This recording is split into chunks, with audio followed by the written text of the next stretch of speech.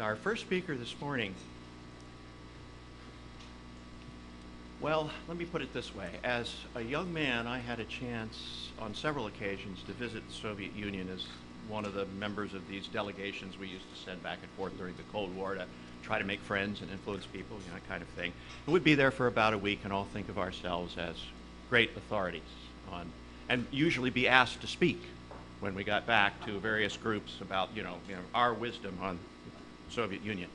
And I remember during that time a book by a guy who was the Moscow bureau chief in the Soviet Union called The Russians. Well, I have to read this. And I read the book. I couldn't quote you everything. I remember this was, you know, what, 30-some years ago. But I do remember something like the opening line that was a real comeuppance for those of us who thought ourselves authorities. It was there are two kinds of authorities on the Soviet Union and the Russians. Folks who've been there less than 2 weeks and folks who've been here considerably more than 2 years. And I realized that most of what most of us knew about the Russians was probably very, very, very skewed, superficial, and ignorant, and that book taught me a great deal. The author of that book is here as our first speaker this morning.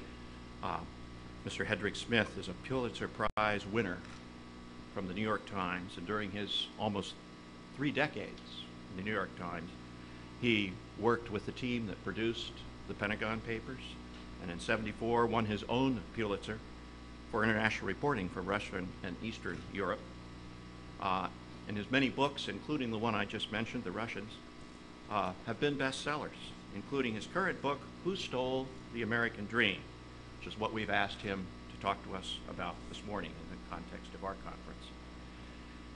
His book, The Power Game, How Washington Works, became such a classic that President Clinton kept it on his bedside table, and many other Washington politicians used it as their handbook, their guide to the Washington insider beltway game. Hedrick Smith has created 26 primetime specials and miniseries on varied topics such as Inside the Terrorist Network, Is Walmart Good for America?, The People in the Power Game, Inside Gorbachev's USSR, and Duke Ellington's Washington. He's won most of television's top awards, including 2 Emmys, 2 Public Service Awards from Sigma Celtic Chi, 2 DuPont Columbia Gold Batons awarded for the Best Public Affairs Program on American Television in 1991 and again in 2002.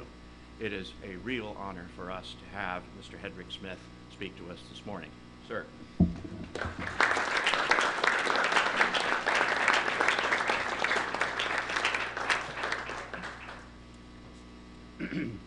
Thank you very much, Mr. Lucas, for that overly generous introduction, Admiral and colleagues.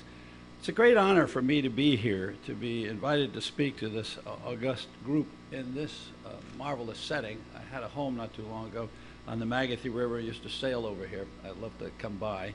So it's nice to be on the inside, on the land, not just looking at the Academy from the shore, from the sea.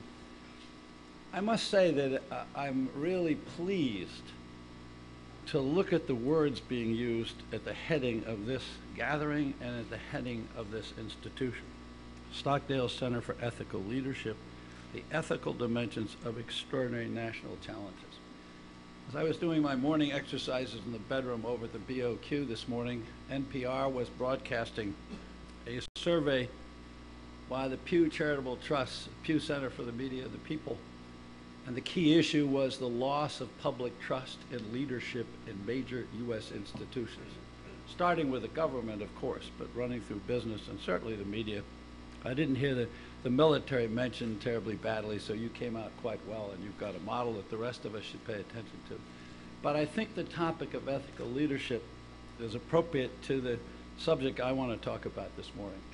But first, let me say that I'm so pleased that the Admiral Superintendent mentioned Monty Python, because I was debating in my mind whether or not I dared say that America's situation today reminded me of a cartoon in Peanuts. And I thought, well, no, this is too serious a group of people.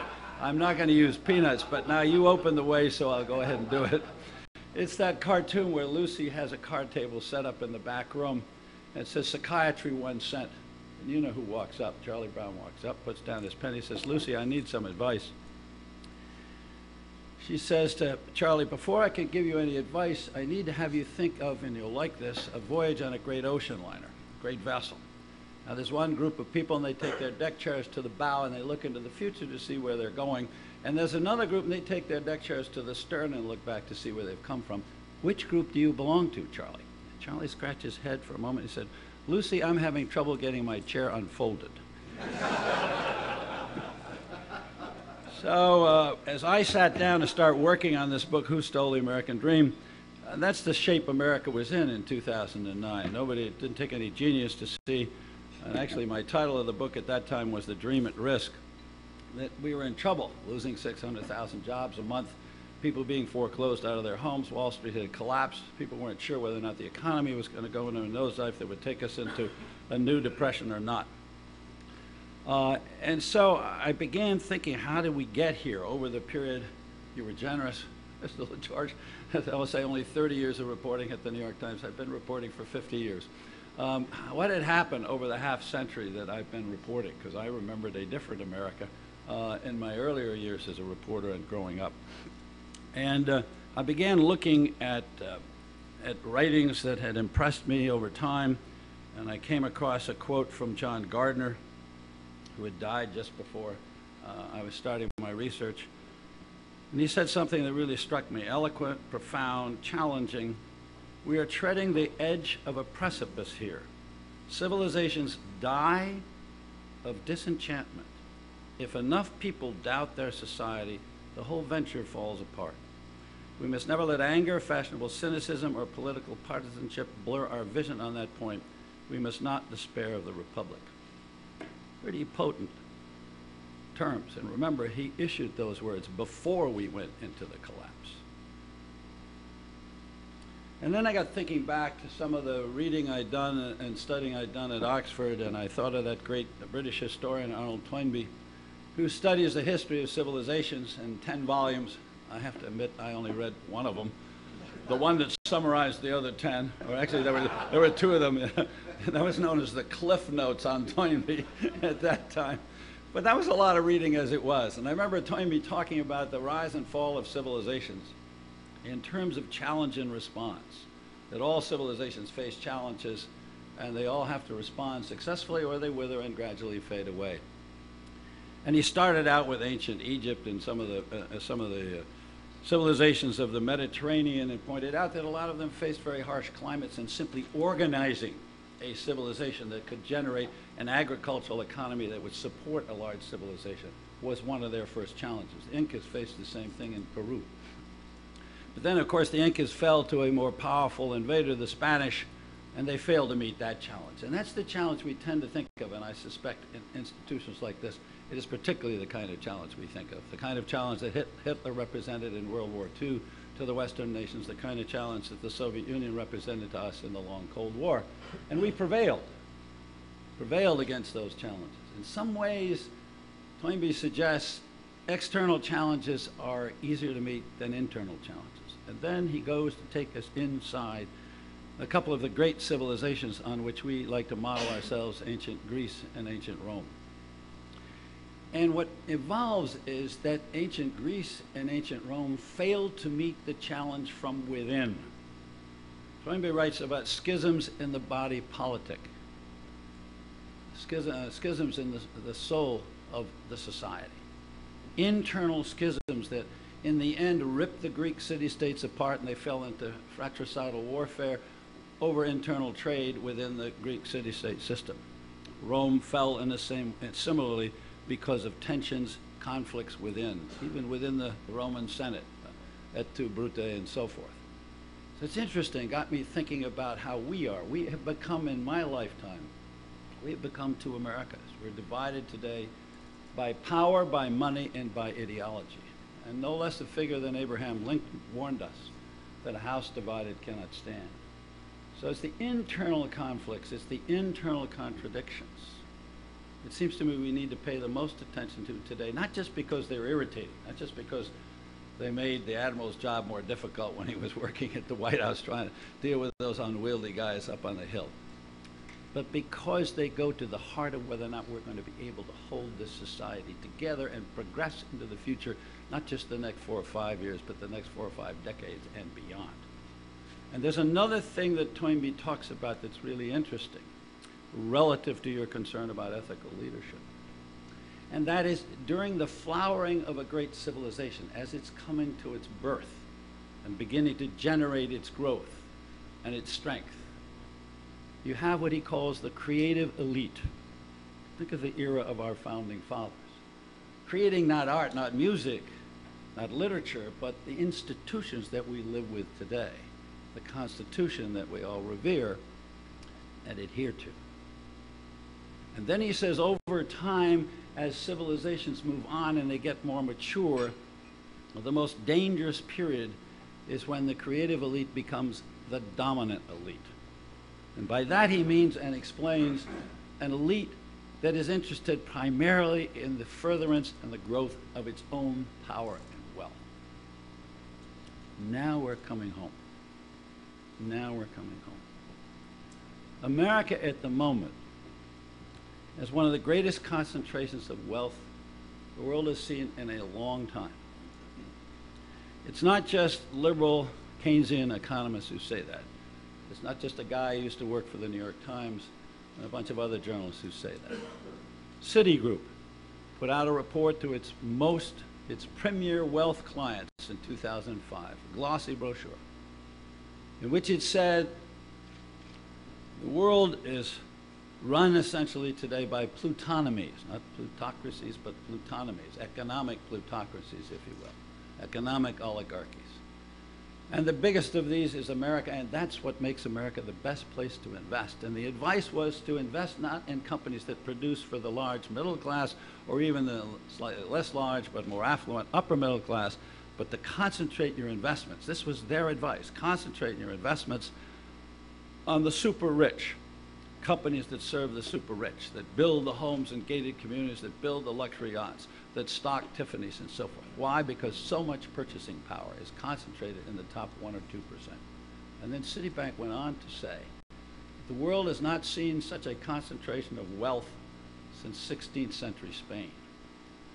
And if we remember our history, we know what happened to 16th century Spain, 1588 and all that, Spanish Armada. So it raises a serious question as to whether or not we have a healthy division of wealth. We have economists now telling us not only is the concentration of wealth in America, which feeds a concentration of political power, which fuels a further concentration of wealth, which feeds a concentration of political power in America, and the use of money to influence the political process in ways that are not unheard of before, but are in dimensions that had not been experienced before. And raises a question whether or not our democracy is going to continue to work effectively or whether or not it's going to be stuck. What was bothering me specifically was how do we go from an era, and back in my early days as a reporter in the 50s, 60s, and 70s, where wealth was fairly widely shared in the middle class, shared in the prosperity of America, and we had effective bipartisan politics. Of course we had poverty, of course we had business cycles, of course we had political fights and elections in which the parties differed, but they did manage to pass major pieces of legislation, the Civil Rights Act, the Medicare bill, which in Lyndon Johnson's day got 65 House votes from Republicans and 13 Senate votes from Republicans. It's not to say that the Republicans, by the way, had their own alternative to Medicare, which has long since been forgotten, but it was not that far away from the Democratic alternative.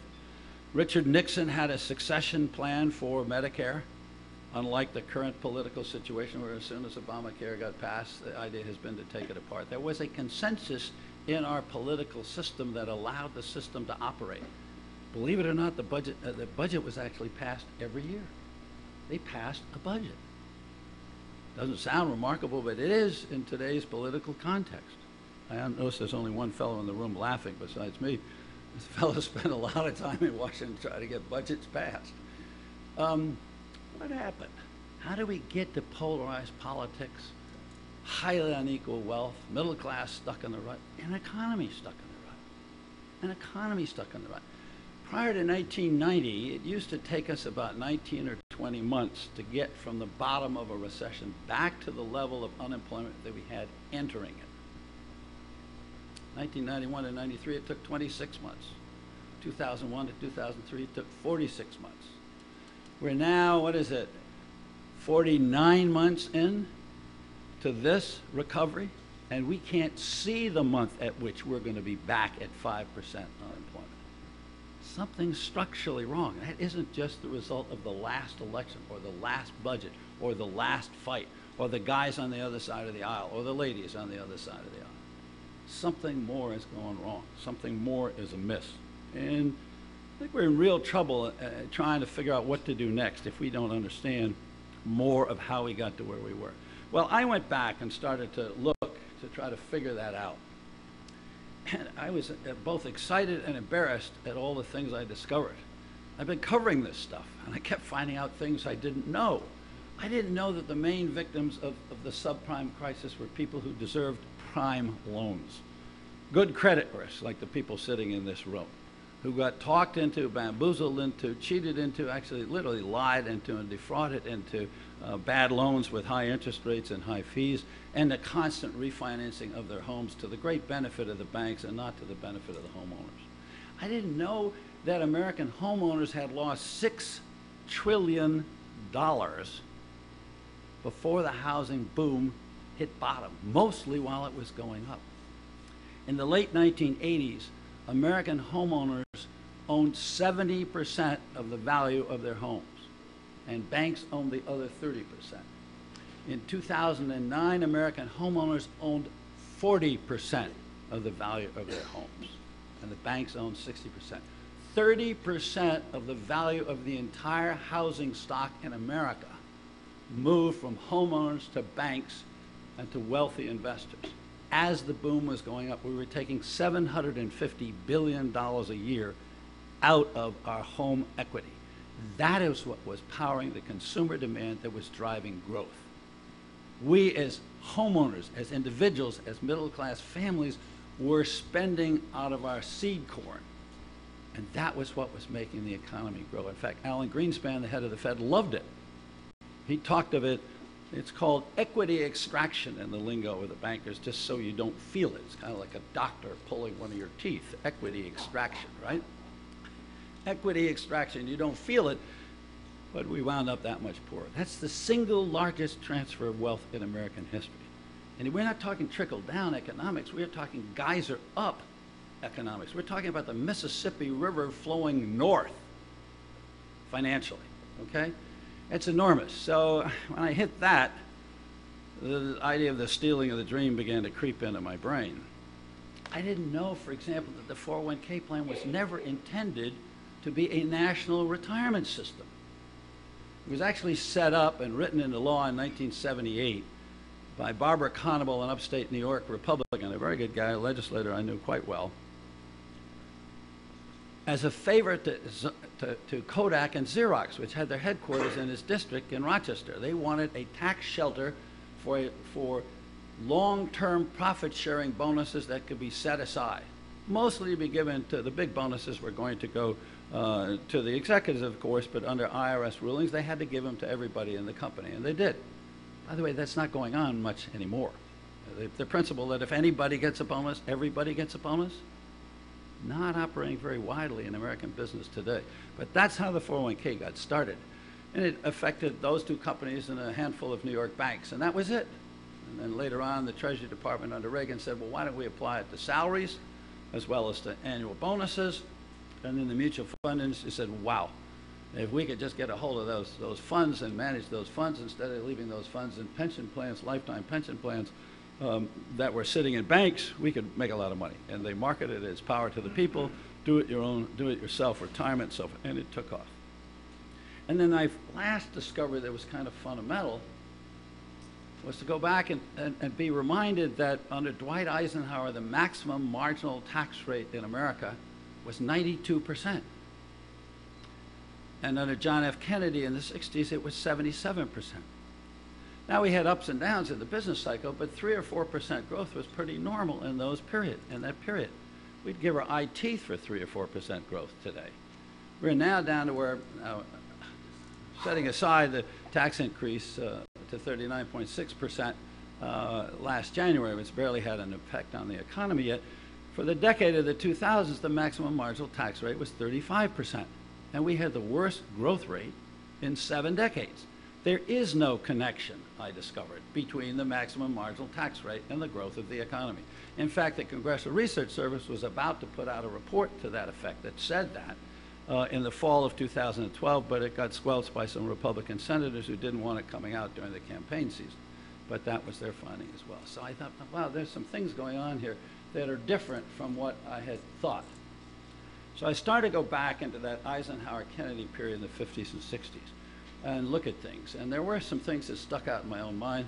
Mr. Lucas kindly remembered my experience in the Soviet Union. I wasn't there in '59 when Richard Nixon was there, but I do remember the kitchen debate, that debate that took place in the American exhibit in Moscow, when Nikita Khrushchev, the prime minister and head of the Soviet Communist Party, and Nixon were having a debate about which society was doing a better job of building a better life for more people.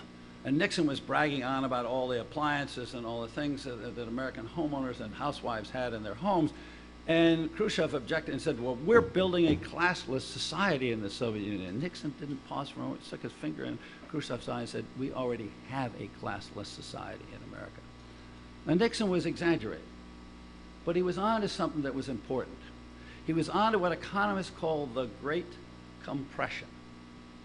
What they mean by that is the incomes of the people at the top are not that far from the incomes of the people in the middle, are not that far from people with the incomes at the bottom. Inequality of incomes is something that we have accepted in America and actually indeed embraced for good reason. There are people of genius, there are people of talent, there are people who work harder, there are people who work more hours. We accept inequality. The inequality at that time, say, could be represented by the fact that Charlie Wilson, CEO of General Motors, made roughly 40 times what the average assembly line worker made. 40 times. Today, it's more like 360, 380 times. So there's been an enormous change. So 40 to 1 was a reasonable relationship. In fact, if America today, as the society as a whole, adopted the kind of pay ratios of the military, we wouldn't have the high inequality that we have in the American private sector, in the American economy. Military is a very good model for us on that score. So there was this compression. There was this sense of shared prosperity. If you look at the growth of productivity in the American workforce from 1945 until about 1975, it roughly doubled. It rose 96.8%, according to the economists that I've read. And the median household income, remember, this is a household that is basically supported by one worker, not two. The median household income rose 95%. 97% growth in productivity, 95% growth in median household income. That means almost dollar for dollar as the country grew, as the economy grew. It literally was true that a rising tide lifted all boats and lifted them pretty much equally. As a matter of fact, economists have gone back and they've analyzed that period. They divide the American population into quintiles, top 20%, next 20%, so on down to the bottom. The bottom 3 quintiles during that 30-year period that I've mentioned saw their incomes rise by a greater percentage in each of those 3 than the top 2 quintiles. But they all moved up roughly together. So this was a country in which growth, prosperity, efficiency, productivity, and corporate profits were widely shared. Now, why? Why? 2 things came across to me that seemed to me significant to today, very different from today. In the first place, the business leaders of that time believed it was their responsibility, and it was smart business, good for them, their business, and good for the economy, to share the wealth, to pay their people well. The guy who first kind of came up with that idea was Henry Ford, roughly a century ago in 1914, when he came up with the idea of the $5 day. He wasn't doing it just to be generous. He wasn't doing it just to be fair. It was smart business. He needed to keep workers on the payrolls, and he was losing workers to other companies. But he also reasoned that if he paid his workers well, they could actually afford to buy the Model Ts that Ford Motor Company was producing. Well, that's how Charlie Wilson felt. some, 40 years later at General Motors, and Reg Jones at General Electric, and Frank Abrams at Standard Oil of New Jersey, and Peter Drucker, the great management guru, voiced this idea that it was and they used these terms, it was the sacred trust, it was the obligation, it was the responsibility of the corporate leader, the CEO, to balance the interests of the various stakeholders in the corporation. Stakeholders, a very, very important word. What they meant by that was the people and the groups that had a stake in the survival of the corporation. Obviously the shareholders, but also the managers, also the workers, also the suppliers, the creditors, the customers, the communities in which they operated. They're balancing all those interests. So you had people who believed that was their function, their ethical leadership duty, if you will, and it was smart business, and it paid off. What we got from that was what economists call the virtuous circle of growth. Very important word, circle, because it means every part of the process is feeding the next part of the process, and it's circular. If you paid tens of millions of American workers well, and they went out and shopped and spent that money, and Americans don't save a great deal, so they spend most of it, if not all of it, then that drives industry to expand, build new plants, buy new equipment, hire more workers, pay more money, and so the circle goes on. Doesn't work perfectly, but it is a process that drives itself. So high pay and sharing the wealth, in fact, did deliver that enormously powerful and productive and growing economy that we had in the post-war period. Isn't the only reason. We came out of the war whole. Our enemies and even our allies came out destroyed, and it took them 15 years anyway until the early 60s before they could even seriously compete with us. But we went on for another decade and a half or more with this virtuous circle of growth, even in the face of growing competition, even with our share of global trade cut in half from the post-war period. By 1960, we were about half of what we had been in 1945. So there was something going on internally that was really working well. The other thing that was really important to middle-class prosperity and shared prosperity in this growth is that the middle class exercised political power and economic power, something we've forgotten. We just passed Earth Day, Monday, right? Earth Day. I didn't notice a lot of noise in America on Earth Day this past Monday. Earth Day 1970, 20 million Americans went into the streets to protest the fouling of the nation's airways and waterways. And by the way, Chesapeake Bay right out here, had a documentary on it. Talked to one of your colleagues here, Howard Ernst, about it. I did a documentary here about 4 years ago. Chesapeake Bay is still in bad shape. The problem hasn't gone away. The phosphorus and nitrogen is still creating algae. The main stem of the Chesapeake Bay is still a dead zone. 40% of it's a dead zone in the middle of summer. Dead fish, all kinds of things are going on there. My subject is the environment. My point is the problem hasn't changed, but human behavior has. 20 million people in the streets, in the shopping malls, on college campuses, on the air, radio, television, debating, talking, angry, urgent, insistent. And what happened? Within a year, Congress passed 7 major pieces of environmental legislation. Clean Air Act, Clean Water Act, Safe Drinking Water Act, Anti-Toxic Substance Act, and on, and all signed by that great tree-hugging environmentalist, Richard Nixon. I knew Bill Ruckelshaus well, the first head of the EPA. I said, Bill, tell me about Nixon and the environment. I said, how did he feel about it? Was it a big issue to him? He said, in all the years I worked for Nixon, he said, he never once asked me a question about the environment. Never said, Bill, is it bad out there? Is it really true that if you put your arm in the Potomac River, it comes out covered with green slime? He said, is it air pollution from the autos? I mean, what's the problem? But he said, he did say to me, Bill, when you go over there, he said, don't get captured by those bureaucrats over at EPA. EPA. He said, Nixon was the only person in Washington who referred to EPA as EPA. So that's how connected he was to the issue. I said, so why did he do it? He said, well, Nixon was a pragmatic politician. The people demanded, the public demanded. He was afraid Ed Muskie from Maine was going to be the Democratic nominee in '72, and Muskie was a big green environmentalist. And all these bills were passing Congress by very large bipartisan majorities, very large. They had almost, some of them passed without a negative vote, but there might have been in the Senate a few votes, and in the House a few votes negative. He said he was practical. We had to do something. The public was demanding it.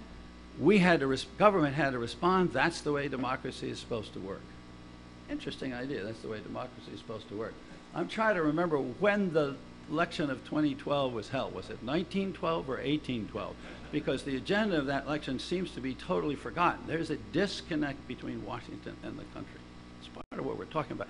I realize this is a long ways away, sort of from where you guys are, but in fact, it's right at the center of where you all have to live and how you have to operate and how you think and how you have to educate the young people that you have in your sacred trust right now here. This is the country they're in, they're defending, and we've got to sort some of these big issues out. We're handing them the kind of mess that Charlie Brown had with his deck chair. So how do we get into this? How do we get into this mess? We had that sense of responsibility on the part of leadership. We had people out demonstrating. We had a strong trade union movement. People have forgotten that.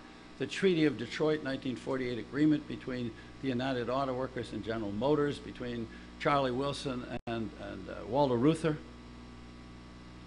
became a template, a model for the social contract for America for 3 or 4 decades. And basically, Charlie Wilson said he was tired of the wildcat strikes coming out of World War II. He wanted to get back to making cars and making money, and Walter Reuther said, fine, Mr. Wilson, we're up for that, but we would like to have steady pay, rising pay over the life of a 5-year contract. We'd like to have a health benefit. We'd like to have a lifetime pension benefit if we can, and have people make enough money they can make a down payment on their home in Levittown or wherever they live, and make monthly payments every year, so when they retire at 60 or 65, whatever the time is, they own their own home and they have secure retirement. But that when I'm talking about who stole the American dream, it's that dream I'm talking about. It's that middle-class dream of having economic security. And economic security not just meaning a job and steady pay, but enough money to save, to buy your own home, to hope that your kids are going to have a better education and a better life than you are. That was a pretty simple, pretty basic dream that an awful lot of people took for granted. And the numbers are out there. I won't bother you with them at the moment to go back and take a look at. What happened? Had a women's movement, had a consumer movement, had a civil rights movement, an environmental movement, labor movement. All those movements represented middle-class power, people in the streets, people in meetings with congressmen, people demonstrating what they wanted the government to do and the government responding. That contributed mightily to this period of growth, balanced growth that we had. What happened? Well, we had 2 big changes. One change occurred, lots of things happened, but we had 2 big changes. One occurred in the economy and one occurred in the political arena. People in the business world were reacting to the middle-class power that I've just been describing. And one of them was Lewis Powell, who was a famous corporate attorney back in the 60s and 70s. Nixon put him on the Supreme Court in 1971. He actually started serving in 72. Powell was an ardent advocate of the free enterprise system. He was vehemently anti-union, and he was very disturbed by the environmental movement. I mean, he mentions, he wrote a memo. He talked to guys at his friends at the U.S. Chamber of Commerce and said, you know, business is getting taken to the cleaners in Washington, policies working against the interest of business. We need to fix that. Business needs to get active. And they said, why don't you write it down? Powell wrote what is now known historically as the Powell Memorandum in August of 1971. And basically what he said was to business, you are the forgotten people in Washington. You need to move into the political arena. You can't just operate in the marketplace. You've got to operate in the political marketplace. You've got to identify your enemies, go after them aggressively, stop fighting among yourselves, pool your resources, raise money, and get yourselves organized. What's astonishing is that's what happened. Not because Powell was that influential, but because Powell articulated something that a lot of business leaders felt. The Chamber of Commerce circulated his memo to business leaders across the country privately, because I was running the New York Times Washington Bureau at that time, and we knew nothing about it. In fact, most Washington journalists today still know nothing about the Powell memo. I learned it from historians. I didn't learn it from a news source. Maybe I should be embarrassed to say that, but I'm happy to learn from historians. And hopefully there's a little exchange. Well, what was amazing was the Business Roundtable, which we now take as a fixture of Washington politics, was formed within 4 or 5 months of Powell's memorandum. 150 largest corporations got together and said, hey, we've got to get the CEOs to go down to lobby Washington. Not members of Congress, but committee chairman, the speaker, majority leader, the president, the vice president, people at the apex of government. And they're extremely effective and influential in doing that. National Association of Manufacturers moved their headquarters from Chicago to Washington. At the time Powell wrote, there were 170 companies that had offices in Washington to interact with the government. 8 years later, there were 2,425. There were 50,000 people working for business trade associations by the 1980 elections, before Reagan was elected. There were 9,000 registered corporate lobbyists. Today, there are 12,000. But there were enough to have 130 lobbyists for every single member of Congress and every member of the Senate. And then 8,000 corporate PR people. There was an army. I call it Powell's Army to make it simple for people to follow. But they had immediate impact as they began to get organized. And you see it, it's interesting to me that the pivotal Congress in the last 50 years was not the Congress of 1981 under Reagan, but the pivotal Congress was the 1978 Congress when Jimmy Carter was in the White House and the Democrats were in control. The anti-business Congress of the early 70s became the pro-business Congress of the late 70s, largely because of Powell's Army, also because a number of Democrats had won seats in formerly Republican districts, and they were very nervous about their prospects for re-election. They'd won those seats in the wake of the Watergate crisis, Watergate scandal. So you began to see the 401k gets written into law, the corporate bankruptcy law gets changed to the great advantage of corporate management and the great disadvantagement of unions and rank and file employees. The deregulation begins in telecommunications and trucking. The bills that labor and the consumer movements had wanted to get passed in the Democratic Congress got bottled up in the Congress. They never got out of the Congress. The tax system got changed. Jimmy Carter had wanted to close some loopholes on wealthy taxpayers and to drop some less wealthy, drop lower income people off the tax rolls, and had wanted to raise the corporate tax rate a couple of percentage points to help balance the budget. When the tax bill came back from Congress, it went exactly the opposite way. The corporate tax rate went down 2% rather than up. The loopholes were not closed. The capital gains rate was dropped from 48% to 28%. Single biggest change in the capital gains rate in the last 50 years occurred in that Congress. And as we know, capital gains rates affect all investors, but today 50% of the capital gains realized in the stock market are realized by the top 1% income earners in the country. So they benefit people at the top. So you began to see a policy tilt, which got carried forward and accelerated under Reagan, backed off a bit under Clinton, and then moved forward again under George W. Bush. The tax cuts under Reagan and under Bush probably added $4 trillion to the wealth of the top 1% in this country. If we divided the income in America today the same way we divided it in that earlier period that I was talking about from 45 to 75, the bottom 80% of the public would get $750 billion a year more, and the top 1% would get $675 billion less. Obviously, those aren't my numbers. I get them from other economists. I'm not other economists. I get them from economists. I'm not an economist. But something is very striking in the economy. Remember before I said productivity went up 97%, median household income went up 95%. In the period from 75 to now, to 2011, productivity went up 80% for the whole American workforce. The median household income went up 10%, 80 and 10. And the reason it went up 10% is more women worked more hours. Census Bureau told us last year that if you looked at men alone, working age men, hourly compensation, which is pay and benefits combined, that in 2011, it was dead even with what it was in 1978. Dead even, adjusted for inflation. In fact, it was a little tiny bit lower in 2011, but when you round it off, it comes out dead even. I call it wedge economics. I used that term in the first draft of my book. My editor said, Rick, where'd you get this term wedge economics? Did you get it from the Keynesian economists? Did you get it from the Chicago School, Milton Friedman? I said, no, I made it up. She said, you can't make up a term about economics. You're not an economist. I said, I'm a communicator, and I'm trying to find a Twitter-friendly bumper sticker phrase that people can understand. There's a wedge driven in the middle of the American economy. And if you're at that wedge, you didn't go anywhere. If you're below that wedge, you actually went backwards. If you're above that wedge, you went up a little bit. If you're way above that wedge, if you were a CEO, your pay went up 350 to 400% over that 30-year period. If you're at the top 1% of incomes, your income went up 600%. If you're right at that wedge, it went zero. If you're below that wedge, your income actually went down. That's what happened. Partly as a result of those policies, but also as a result of the change in the business ethos. We no longer have leaders, by and large, and we still have some corporate leaders at Costco and at Whole Foods and for a long time at Motorola under Bob Galvin and at Toro Lawnmower Company and some others at Johnson & Johnson, specific companies that still kind of operate on the stakeholder principle. But by and large, our corporate leaders have now moved to shareholder capitalism, which is their mission. Their mission, which is something you all pay a great deal of attention to, mission, is to deliver the highest return to shareholders. That means getting the stock price to rise as fast as you can and getting profits up.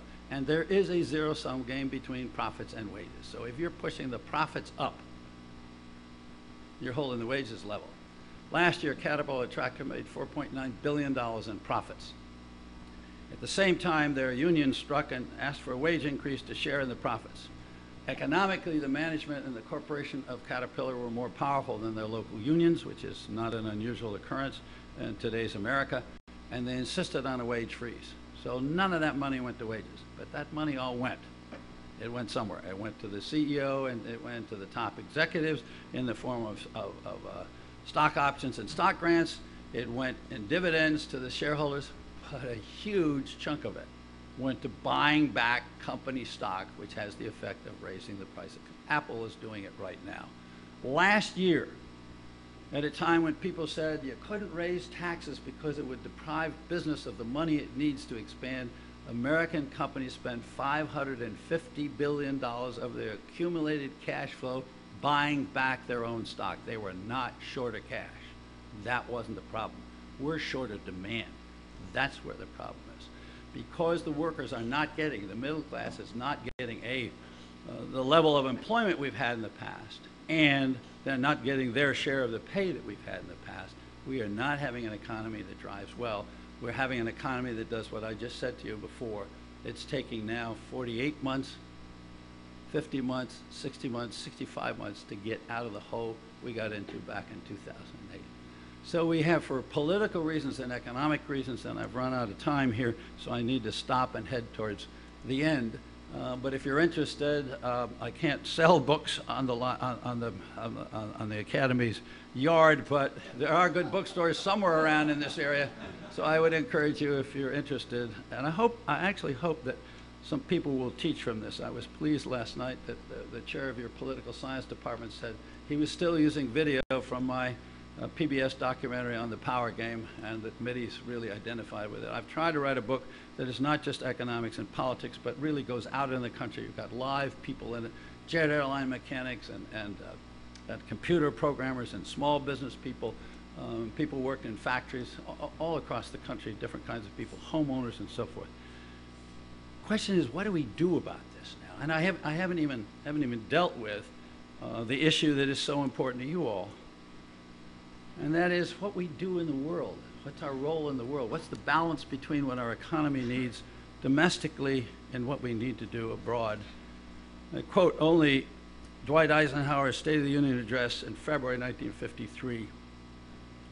To amass military power without regard to our economic capacity would be to defend ourselves against one kind of disaster by inviting another. And that's why you had mayors, last year, at their meeting saying, how about building bridges in Kansas City instead of Kandahar? We have a close to 1,000 bases around the world. Some of them we certainly need, absolutely. But others, are they out there like that consulate in Benghazi that are potential tripwires to trouble? Do they really make sense? And I'm not just talking about money. You all are familiar, I'm sure, with the writings of Paul Kennedy, the rise and fall of great powers. Imperial overstretch, like the shift from a creative elite to a dominant elite, is one of the hallmarks of a society and a civilization heading into decline. Think 16th century Spain, think 19th century Britain. Overreaching, sucking more out of the domestic economy than it can support at a time when the domestic infrastructure is in trouble. I was both amused and saddened by the news this morning that Congress has decided quickly to fix the sequester by granting the FAA the authority to shift funds from airport construction to preventing the furloughs of its air traffic controllers. It's going to solve the immediate problem of the nuisance of our sitting on flight lines longer than we want, and it's going to avoid and prevent the modernization of our airports. You know, just an aside, I spent some time in China in recent years. When I went to China in 1994, there was no port. There was no modern port of Shenzhen. Shenzhen is now the third or fourth largest port in the world. It's been built since 1994. It is bigger than Los Angeles, Long Beach, and San Francisco combined. It has all the most modern technology, much of it, by the way, produced inside China. Our ports aren't as modern as that. Our airports are in disastrous shape. It isn't just liberals, it isn't just government spenders. The U.S. Chamber of Commerce, former California Governor Arnold Schwarzenegger, as well as former Pennsylvania Governor Ed Rendell, one Republican, one Democrat. Kay Bailey Hutchinson, Republican Senator of Texas. And John Kerry, former Republican, Democratic Senator from Massachusetts. And the AFL-CIO and the Chamber of Commerce are all saying we are losing $1 trillion worth of growth. We are losing American competitiveness by failing to invest in upgrading our own infrastructure.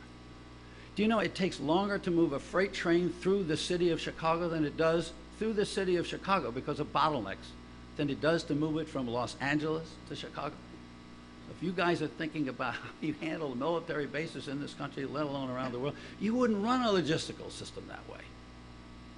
So there are things we need to do, and that's where I need to end here. My editor said, Rick, you've described a bad situation. You've got us in a ditch. You've got to help us out. I said, look, I'm a reporter. My job is to call balls and strikes, foul and fair, investigate, tell the story the way it is, and it's up to the policymakers and the think tanks and the Congress and the people to decide. She said, no, you can't do that. You've got to do something. We went back and forth, and finally my chief editor, my wife, Susan Zock, said, Rick, you've got to do what Kate said. So I did it. And at the end of my book, you've got a 10-step Smith program to save America. I'm joking about that because I'm a little embarrassed about it. But some of the things to do in America, to level the tax system so we don't reward companies for moving jobs overseas with a lower tax rate than those that operate in America, bailing out the homeowners as well as bailing out the banks, you know, modernizing our infrastructure. They're spending more on R&D. Innovation is has been the heart of America's growth. We've been shrinking R&D spending in this country. And it isn't just me that's saying it. The National Academy of Sciences is saying it. You know, great industrialists like Norm Augustine, the longtime CEO of Lockheed Martin, all kinds of people are saying, hey, we've got to get smart about building our future in this country. But I don't think those things are really going to happen unless we change our political system, which is broken. We've got a gerrymandered electoral system which is not only producing lopsided results that don't accord with people's votes. There were more votes for House members, Democratic members of the House in November 2012 than there were Republicans, but the Republicans wound up with a 33-vote majority in the House. That's partly gerrymandering. It's not all gerrymandering, but part of it's gerrymandering. Gerrymandering produces polarized districts, safe seats for both parties where you get more extreme candidates in each party, and then when they get to Washington, they can't talk. We've destroyed the political middle in this country. We need to restore it. Open primaries, fixing gerrymanders. But basically, I believe we've got to get back to the middle class getting re-engaged in politics today. You've got the cream of the middle class here, and they're engaged in public life and public interest. They've got the spirit. It is patriotism, but it's also personal involvement, it's personal engagement. We have to get back to that all across the country. Now, you all are engaged in your professional work in a way that most audiences I talk to aren't. But it's a message I try to take everywhere. I'm really worried about our country. I really care about it. And I think we have to think about it in different ways than we have before. We've got to step out of where we are standing or sitting in our own personal lives and take a look at the whole enterprise and see whether or not it makes sense. The way it's going right now, I don't think it does. Thank you.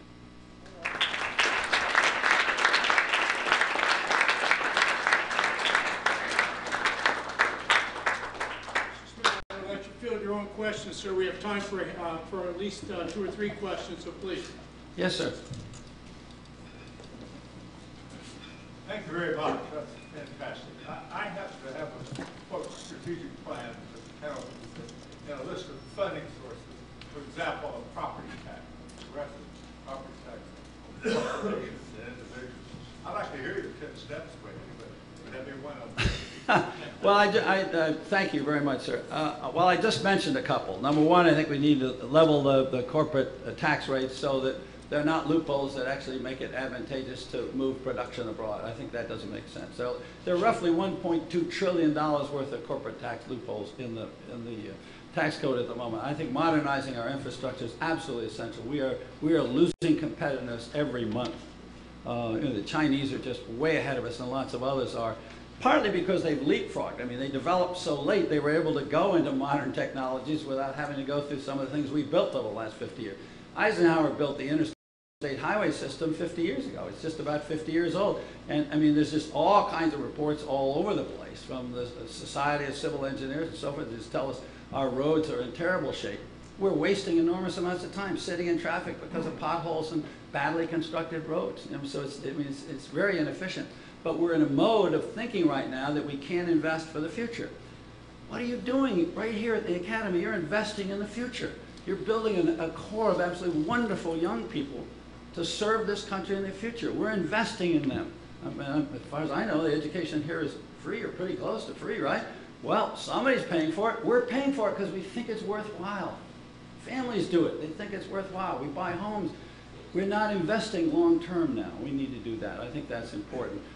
We need to do something about China and its manipulation of currency. We need to get together with other countries and get the currency situation fixed so that we don't have an artificial balance of trade with the Chinese. We need to do some of the things the Germans are doing. If you take a look at the global situation, the Germans are facing the same kind of competitive pressures that we are. The cheap Chinese labor, Indians moving in the internet, and so on and so forth. They've managed to keep 21% of their workforce in manufacturing. We have only 9% of our workforce in manufacturing. Very important for the health of the economy. Very important for defense. Very important not only for the workers who have the jobs, but the engineers and the designers and the marketers and the CEOs and everybody else who depends on it. They have huge, multiplier effects. I mean, we need to be thinking about how we build the future instead of arguing about where we are at the moment and arguing about side issues. I can't go through them all, and then understand, these are, except for the politics, these really aren't my ideas. I just went around and looked at sensible ideas that I thought other people had. And in many instances, there really is some bipartisan support, not wide bipartisan support, but people on both sides of the aisle. I don't really care politically about either party. I just think in the nation, we need to pull together in the way we used to. Yes, sir. Thank you very much. What do you see as the future for unions in this country? Pretty dim at the moment. It will be very interesting to see what happens if, in fact, the immigration bill passes in the kind of rough outline that we have. I say that because a lot of the people who are going to get on a path to citizenship are going to be working service jobs that can't be exported. And they are potentially prime targets for organizing for labor.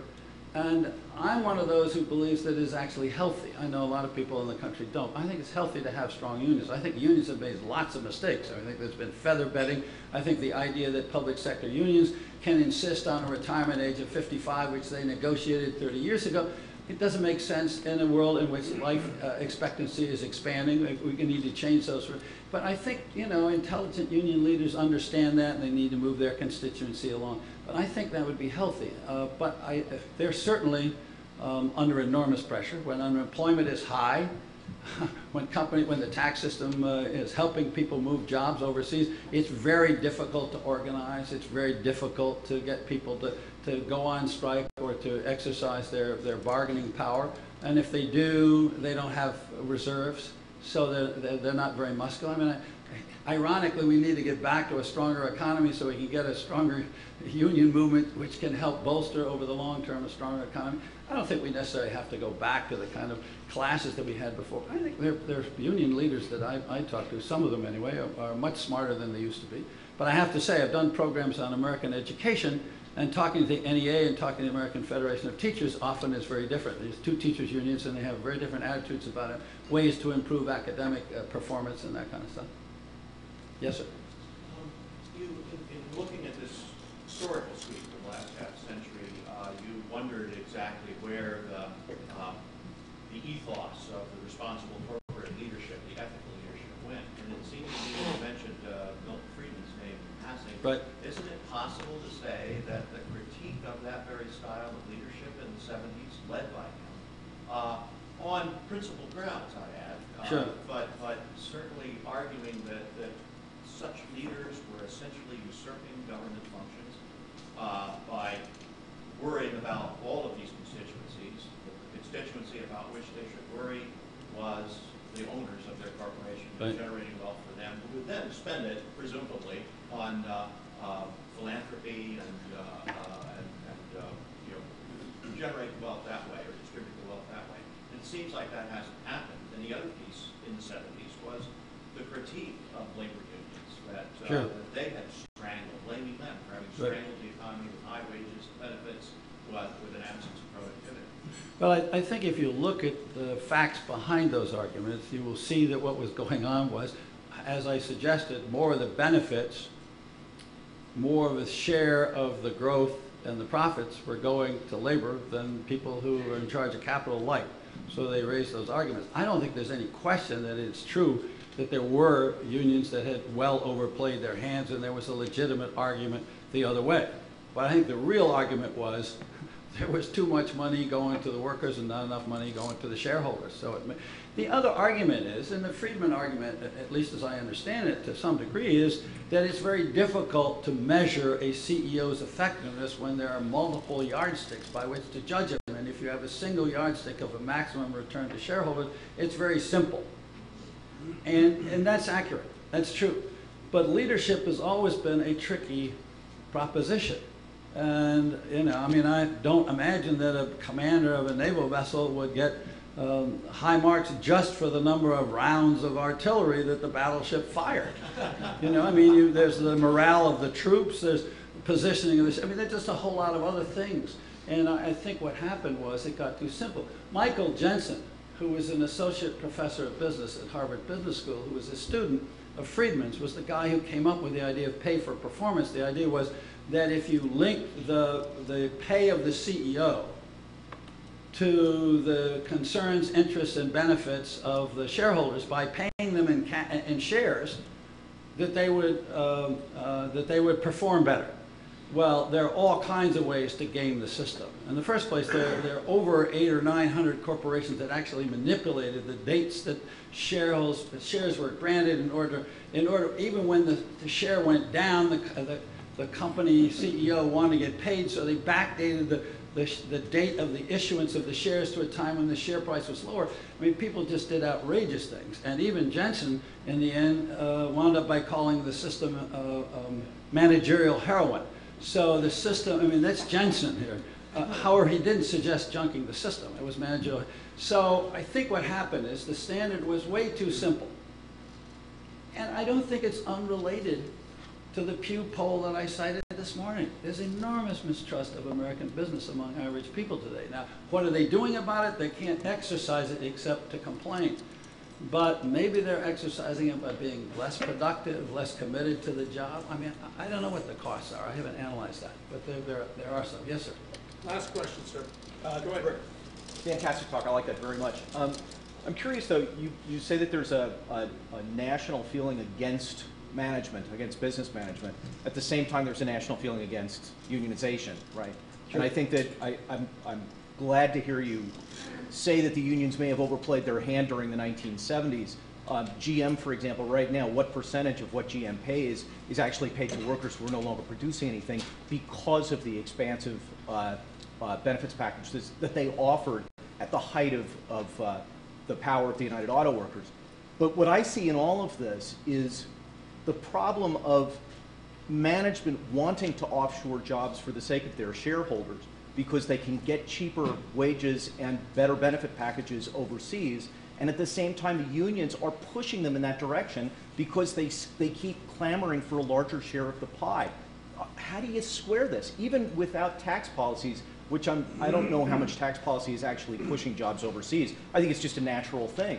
The rising tide of the world capitalist economy is lifting all of the boats, but that means that if our workers have been overpaid on a global scale, our workers' wages have to come down. How in the world do you combat that? All right, well, let's take apart some of the things you said. In the first place, if you talk to industrialists today, as opposed to the mid-'80s, Mid-'80s, after the Plaza Accord, when there were major readjustments in Asian currencies, because the Reagan administration basically jawboned the Japanese, the Taiwanese, the Koreans, and others to raise the value of their currency because we were suffering a serious balance of trade problem then. China dropped its currency at that point. People didn't notice it because it wasn't that big a player. At that point, wages made a lot of difference. But if you talk to the top leaders of American industry today, they're not going to tell you that Chinese wages are what's moving the jobs overseas. Craig Barrett of Intel, I'll just pick him as one example, says I can build a chip fab in China for $1 billion less than I can in America. It has nothing to do with wages. Why? Let me finish. Sorry. Okay. They get grants of free land or land for virtually nothing. From whom? From the Chinese government. Okay. They get the roads, the electricity, the power, the water, all the things they need for a factory, dirt cheap, next to nothing. Okay. And then they get tax abatement for 15 years. It is capital cost that is continuing to pull American, and not only American, German, French, others overseas. I mean, and there's a question of whether or not what the Chinese are doing is legal under the World Trade Organization. But no company wants to take the Chinese on, or they'll never get any Chinese business. And so they go to the White House, and they ask the White House, when the Chinese leader comes over here, lean on the Chinese leader, which actually Obama did the last time Hu Jintao was over here. But you have to have a continuing push on it. It's a question of whether or not we should challenge the Chinese on that kind of stuff. But it is largely subsidies now. It's not, and in many goods, the percentage of the cost of the good that goes to labor is actually quite low. So the labor differential is no longer what it used to be. In fact, there are actually even some jobs, there's a trickle, not many, some jobs are actually coming back from China because that equalization of wages that you were talking about has occurred. They aren't equal, but they're close enough to each other so that other costs such as investment costs and transport costs, and actually having your production near your engineering and your innovation facilities, which is very important to modern manufacturing, are the drivers. Let's actually talk about the union at General Motors. It's very interesting what's happened since the auto bailout. It's a great example of actually what's good about the American economy right now. What happened was that the trade unions, UAW, with the American automakers, particularly GM and Ford, said, look, we want you not, they had already laid out plans to move more plants to Mexico. So we want you not to move those plants to Mexico. We want you, after the bailout and as you recover, to keep those jobs in America. And management came back and said, all right, we'll do that if you will accept two-tier pay. Two-tier pay means the old workers got virtually no increase in their pay over the life of this next contract, 3 or 4 year contract, I forget how long it is. And new workers got hired at a lower level, which historically has been anathema to trade unions. They did not want to do it.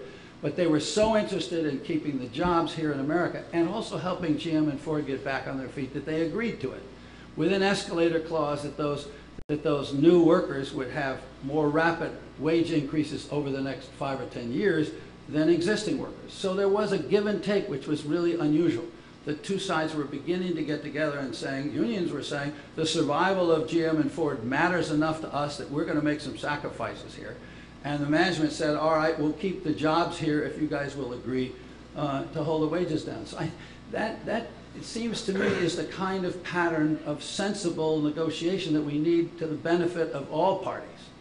And it is happening in some places now. I think it happened in the auto industry because they went over the brink and came back, and so they've all kind of seen the valley of the shadow of death. But I think that kind of sensible negotiation is precisely what we need, and I think it's possible to do. I mean, both management and labor saw that as being to their advantage, and it's certainly to the nation's advantage. So I would agree with you. Adjustments need to happen, but they in real life they are happening in some places. But part of it takes a mindset on both sides that's different from what we had before. I wish I had time to talk to you about Germany, because the collaboration between management and labor and between the public and the private sector in Germany is one of the secrets why Germany is bailing everybody else out and has been doing so well, and why they've been able to keep so many manufacturing jobs over there. I mean, some sense of collaboration, we're all in this together, and there's something here that's important to all of us that we need to protect. It's really essential for them, and now I think for us. Thank you very much.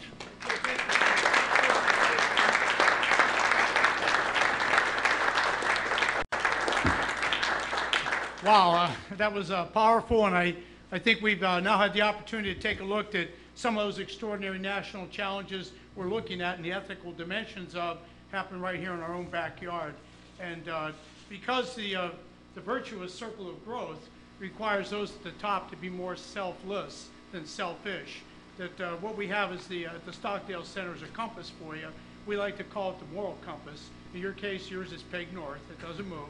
But when people come in your office or you're out and you're talking to them, to get that virtuous circle of growth or wealth moving, to get that balance in place, it's when you're selfless, your compass normally, ethical compass points toward the north. So on behalf of the center, thank you, sir, for a great presentation. Good luck. Thank you very much.